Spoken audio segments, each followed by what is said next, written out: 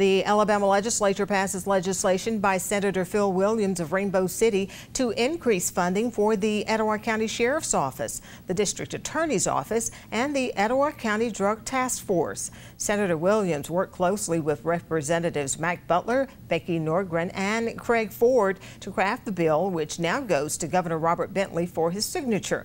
The increased funding will allow the District Attorney's Office to hire an additional Assistant District Attorney, increase pay for deputies in the Sheriff's Office, and provide more resources for the Drug Task Force to fight drugs like heroin and meth on the streets of Etowah County. The increased funding will come from an adjustment to the county's existing 1% sales tax allocations. No new taxes are proposed.